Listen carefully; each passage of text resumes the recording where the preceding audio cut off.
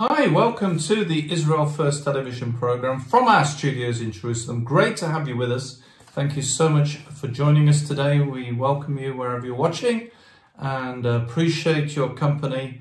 And we're the program that looks at Israel. We look at the news, we look at what's behind the news, and we look at the Hebrew understanding, the spiritual understanding of the events of Israel and the days that we're living in, the end times, the final days before the return of Messiah. Now, one of the stories, I've referred to this story before, but I just felt it really needed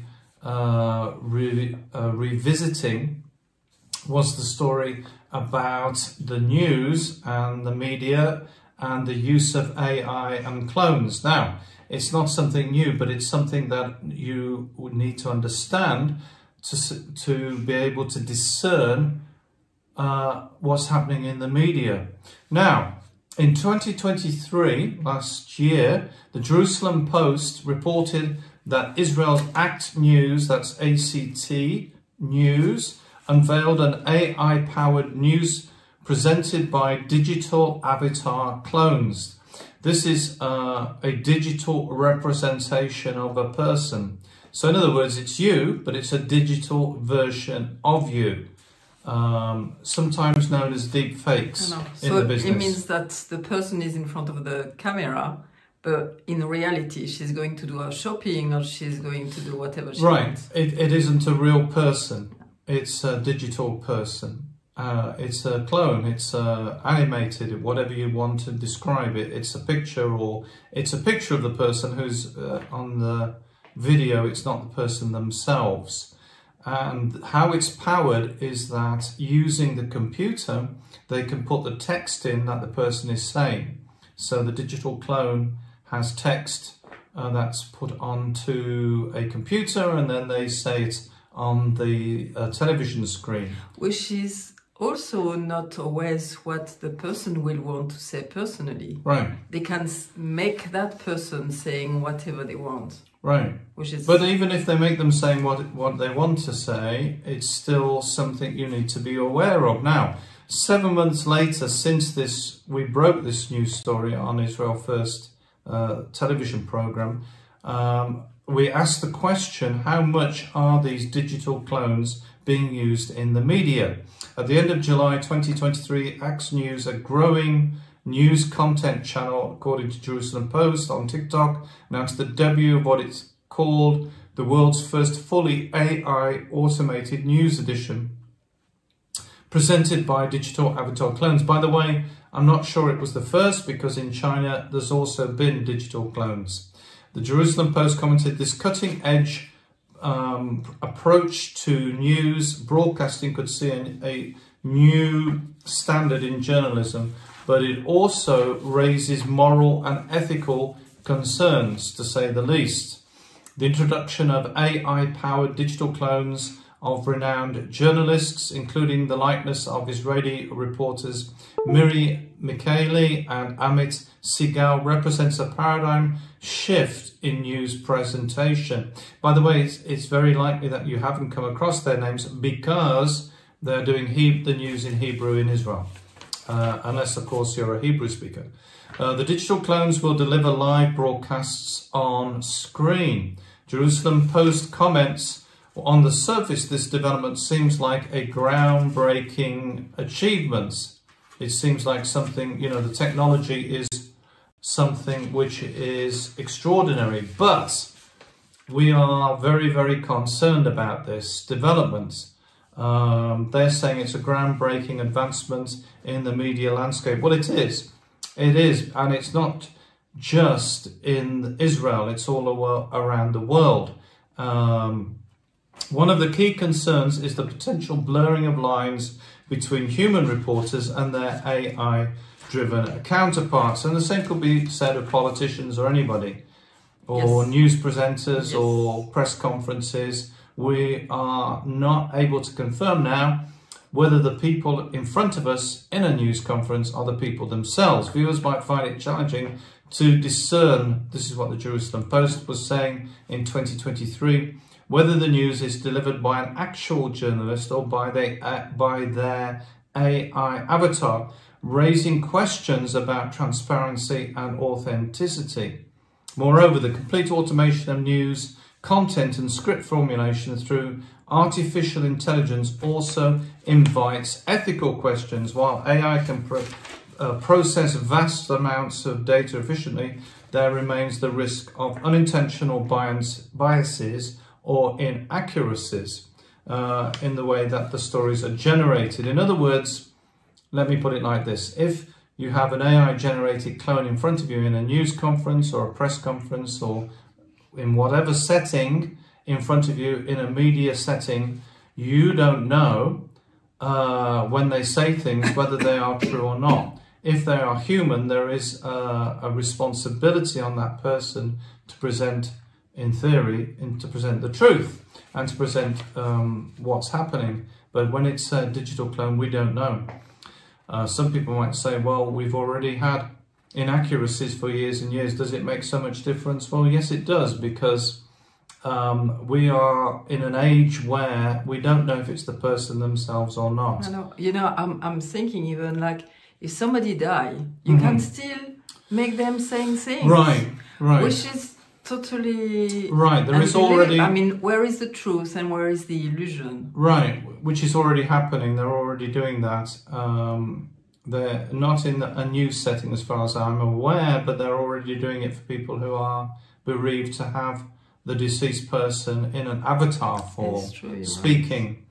And making, this is a paid service as far as I know, that you pay this service and they reproduce the deceased person saying things to you, which is given to them to say. And so you can have a kind of a conversation. I would say that grief counsellors and psychiatrists are saying it's not good because there has to be a process of during the process of grief, of departure of the person has departed, and this is really not helping in one way. However, some people have found it helpful, and it is interesting because it sets the scene for what's happening in the media generally that you need to be aware of, that there's a whole shift. In fact, there's a whole shift in the whole world with AI. Yes. Most famously represented by ChatGPT, but by many other AI systems that are coming in. If you're in a workplace, you'll know about this. That there are many AI systems are being used now, and you can say that they're useful. Sometimes AI is something that replies to you. For example, if you contact a website and the people are not there, you get a chat box and you can talk to the chat box. But it's not an actual person, it's an AI software system that is programmed with all the information about that website to answer your questions. Now, coming back to the Jerusalem Post, coming back to the media, coming back to AI avatars, human journalists are responsible for fact-checking, contextualizing information, nuanced perspectives in their reporting. Relying solely on AI could potentially lead to one-dimensional representations, which is quite strange in a way because they are one-dimensional. One of the ways you say, well, how can I spot an AI clone from a real person? Well, you'll notice that it's very one-dimensional. There's no depth of field. Because they can't be, and they're trying to make depth of field with artificial intelligence, but it isn't quite the same yet, although they're improving all the time. And of course, there's depth of analysis by an AI journalist. It's not going to give you an in-depth thing unless it's told to. There's also the responsibility, by the way, in the middle of all of this, the responsibility of job security for journalists. A lot of journalists, and I've spoke about that before in Israel, in the Ynet news network, were losing their jobs because of the introduction of AI into Ynet. So there's a big move, Nathalie, in this whole area of AI and in the whole area. And ethically there is a lot of questions. And, you know, a professor there was a professor of computer science at Arizona State University said this: in the long run, I think it will be impossible to distinguish between the real and the fake. It'll be very, very hard when we look at press conferences, news conferences, news journalists. It'd be very difficult to tell which is real and which is just a video representation of that person. So this is something very concerning. It's part of the last days scenario. It's not something to be afraid of, but it's something to be aware of and be sensitive about, which goes, by the way, for all media, not just for video, not just for television, but also for newspapers and other situations where we're seeing pictures that are not real.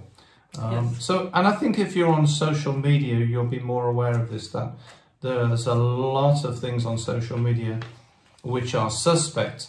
So at the end of the day, how do we approach this, Martin? What's the best way of dealing with it? Well, we have to have discernment, because in these end times there will be deception. There is a great deception. In fact, the scripture, the Bible tells us that there'll be a great deception, even of the elect, if that was possible. And that's what we're seeing. Another issue which we've seen in Israel, which is more recent, is the trauma from the war, from what happened on October 7th, from all the things, Nathalie, that have been happening in Israel since that time. And Israel National News reported on a study which has said that Israelis' perceived time since October 7th is as one long day, the longest day, you could say, in a way. Israel's Bar Ilan University researchers found that personal or nationwide traumatic events disrupt our perception of time. Many people maybe you've experienced it yourself, but in traumatic situations, time seems to slow down. An article published recently in the American Psychological Association journal, Psychological Trauma Theory, Research and Practice and Policy, presents an extensive theoretical literature review that aims to conceptualize and establish a new theoretical understanding regarding the relationship between exposure to trauma and disruption of time perception. Mm-hmm. In other words, you find that time is disrupted and that Israelis are living in one long day, Nathalie. They are living in one long, it's a very long 24 hours, but it seems to be lasting forever. It seems to be an eternity. 5 months now. Right. Now, the research was left by Hava Tritel as part of her thesis under Professor Inat Levi-Gigi from the Bar Ilan University Faculty of Education. It seems that this is what they are saying, that the issue of time perception changes as a result of exposure to trauma. As I said at the beginning, that if you're in an accident or something, time seems to slow down. Many psychologists would say, or people who've researched this area, that it isn't time, but the brain actually slows the time down for you. Whichever way that is, maybe even time slows down, we don't know. There are certain things in life that we don't understand, but it's one of the things that is happening on a national level in Israel. Now, the reason I bring that up is that if you're living outside of Israel, you won't be aware of this, that the nation is going through trauma. And it's really the whole country. Yes. Everybody. Yeah.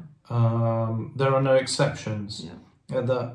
Because of the media, which is good in one way, that it's updating them as to what's happening, they're also living in this trauma on a daily basis. Yes. They're exposed all the time to this trauma. Now, this is interesting, because when you speak about that, even when you were speaking about the illusion of the AI, this reminds me, while I'm reading, and we are reading together, a book which is called The Last Slave, which is a story of what's happened during the redemption of the Hebrew people in Egypt. And there was the same, and it was very interesting, when Moses was changing the water, it was real. But when the magician was changing the water, it was an illusion. So it seems like the river be, from the River Nile. Yes, yes. And not only that, it was like all the water from everywhere was changed into blood when Moses did it. But them, it was only illusion. So it's very interesting. It's like it seems to say that it's right, but it's not right. And it's like an illusion. And the AI is the same, it's an illusion. And now you are speaking about the trauma. And the whole nation of the Hebrew people were in trauma because everybody was concerned and were becoming slave of the Egyptian. It was like slowly, slowly, but deeper and deeper. And they had to arrive to a point saying, God save us.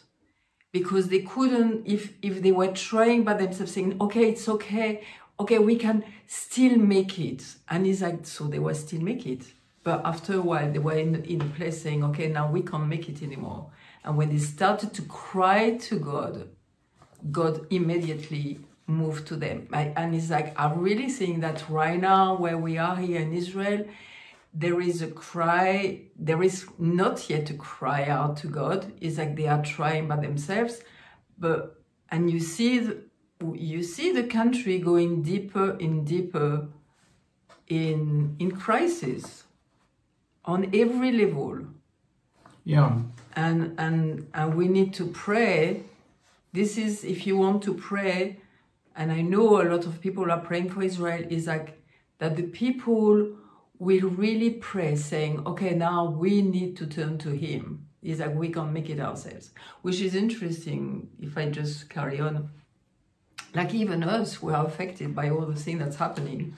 And one night I was awake and I was saying just very clearly to God, I mean very honestly saying, I'm drowning. And straight away he answered me saying, do the plank, which means like lay down in the water and let your body be carried by the water. And it is me. And he was really showing me that the water was living water. Ma'in Chaim was saying in Hebrew, that they were carrying me. And he said, and you just look at me. And this is where we are at. When the full redemption will come, is like we are turning to him. And so many times, even us, like so many times we are trying to find solution, like human solution.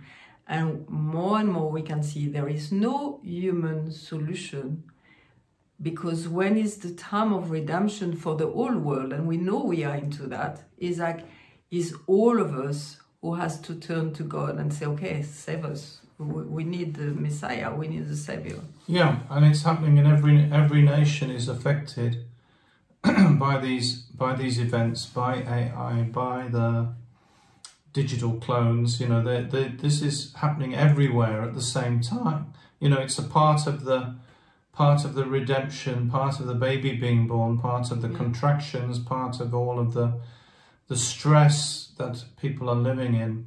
But in Israel is of course first, not because Israel is special in one way, but because God looks at the Jewish people, he looks at the Jewish nation. Israel is the place where Messiah will come. It's the holy city of Jerusalem. It's the place of the climax of the nation, of all time, of all the battles. Yeah. It's going to be where the last battle happens. So, but this is interesting also what you say, because you see, like the Jewish people are saying that every nation, God gave angels to be like over the nations, and they are in contact with God, but God is not directly in connection with that country. But he said, and it's written in few places, that his eyes are on Israel from the beginning of the year to the end of the year. He said, okay, you are my peculiar people. And it's not that they are special. Yes, they are special because they were chosen. They are not special in one way, but because they've been chosen, because God gave them a very important job, was like to be the light to the nations. So he has given to every nation something to do, and like he gave to every family like a specific work to do. And so we can see it also as nations, and Israel is a nation to be the light to the nations. So this hasn't changed. And it's very important that you understand that when we say that, it's not supporting the government, it's supporting the people. Yes. It's very different. Yes. Because the two things are now clashing with everything that's happening.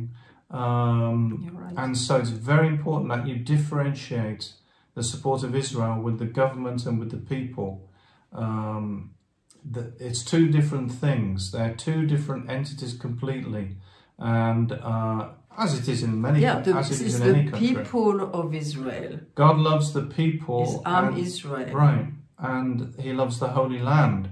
The government, if they're doing the right thing, may have the approval of God. But if they're doing the wrong thing, they won't. And you're right. And when you say that, it reminds me also like all the governments, like because he's coming with his government, kingdom government, is a cry now, in a way, is the dismantlement? Yeah, that's right? Dismantlement of all the governments, the worldly governments. And we can see all around the world. It's like, obviously we can see it more here, but we can see all around the world when we speak with people from different countries, we can see that it's dismantled too. Because we need to say there is only him. I can't remember how to say it. Milvado. Anyway, it's like in Hebrew, it's like there is only him. He's the only solution for the world. And he's, like he said, every knee will bow, willingly or not, but every knee will bow and say that he is God and he's Echad. He's the one holy God. Right. And, you know, it's interesting, Nathalie, that in Israel we are under this tremendous pressure, whether you're aware of that or not, but there is a huge pressure, which is on all sides, not just in the Gaza region, but in the whole of the country. A lot of people were evacuated from the southern communities and the northern communities. It's true that some are going back to where they've come from, but there's a lot who are displaced and are, as we've come into the studio today, still displaced. How many months later is it? 5 months. 5 months later, they are still uprooted from their home, from their friends, from their communities, from the countryside. A lot of them are now in, or have been in hotels. A lot of them are living in accommodation, which isn't anything like they were living in before. No, it's not natural to live in a hotel. Like a family is like the whole family.